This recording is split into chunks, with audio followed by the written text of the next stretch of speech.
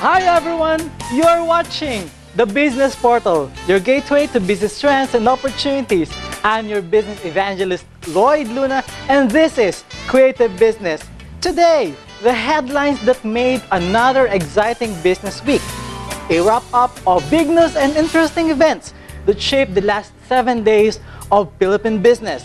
Next, classroom education, they say, is costly. However, it is necessary. But when you are out of school and you are already working, does education still sound sweet to you? Attending conventions, conferences, seminars, workshops, a simple learning session might have a price, but why must we invest in these activities? Powermax Consulting President Rene Espinosa is sharing his experience on running seminars and running away with the money. Also today, the world of captured moments, the world of good memories printed on a piece of paper. Ready? 1, 2, smile. Then you hear this click, the moment is processed, and then ta-da! Here's your picture, sir. But what's inside KameraWorld that made it the brand that we know now? KameraWorld President Castro is taking his shot on their story. In my top 8, what successful people do that unsuccessful people don't. And finally, a new creative business series, Alphabet of Achievement, the A to Z of setting your goals. Start today with letter A, abandon your extra baggage.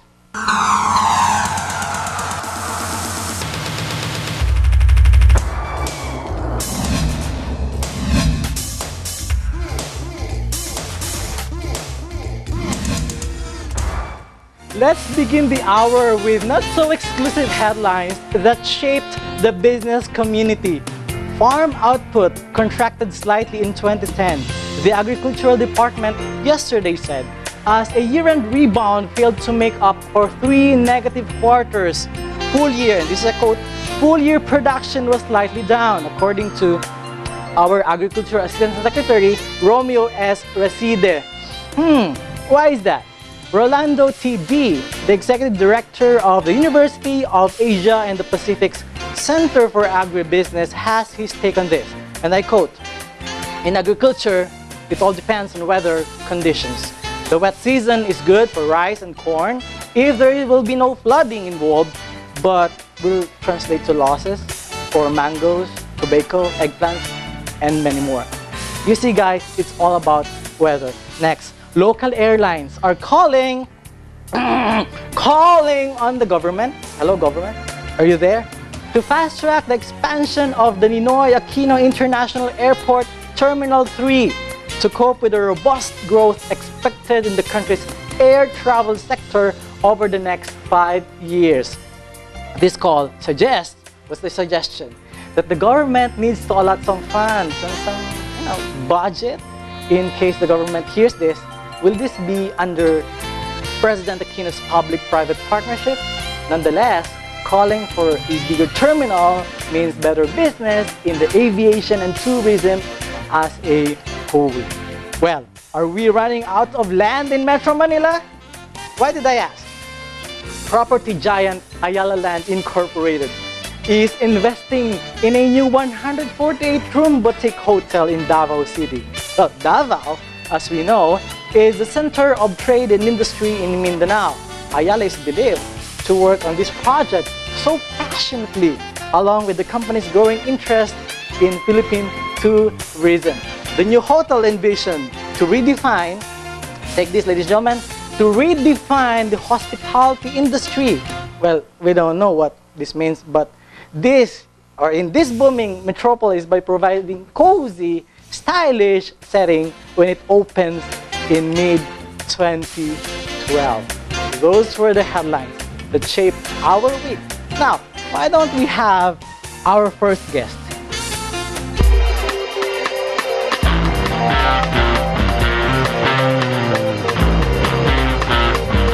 Live from the Global News Network studio in the Philippines, here's your business evangelist and host, Lloyd Luna. Trainings, seminars, workshops, conventions, conferences, summits. You know, ladies and gentlemen, they come in different packages, different costs, different venues, and different occasions, different people of different topics.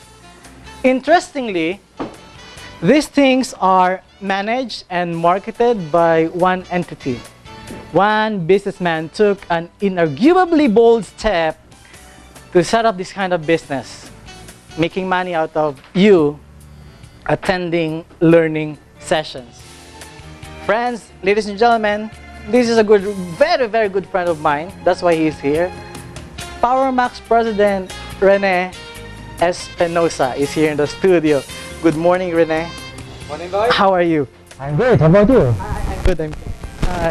Exciting year. Which family? Okay. Family. I learned from. I learned from. Yeah. Powermax Consulting. Being in the business of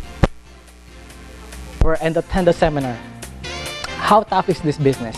Well, every business is tough, but it's a matter of persuading people that it is of immense importance to invest in your self-development. You don't reach a point when you're through changing or you're through learning. As the saying goes, when you're through improving, you're through. Okay. That's why we constantly challenge people to rise above the level of themselves, to improve their sales, improve their business, which is good for them. Right. How was 2010? 2010 was excellent. We had a very good performance and we posted a very positive growth. And you celebrated your Christmas and New Year with the family?